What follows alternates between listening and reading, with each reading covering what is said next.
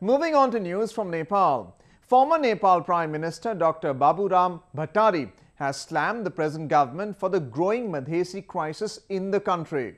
A report. Have a very good relation, diplomatic Former Prime Minister of Nepal Dr. Baburam Bhattari has criticized the present government for the poor handling of the ongoing Madheshi agitation in the country.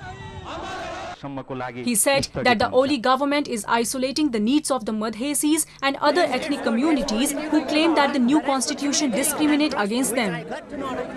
The government has utterly failed to unite the country. Nepal is a country of tremendous diversity of various nationalities like the Madheshis and Tharus, the Janajatis and the Khasarya. These three nationalities constitute the nation of Nepal. So in the correct balance and unity between these three nationalities is the resultant unity of the country. But this current government are just taking a very khas chauvinistic positions and try to isolate the Madheshis and the Janajatis and creating a very dangerous situation within the country.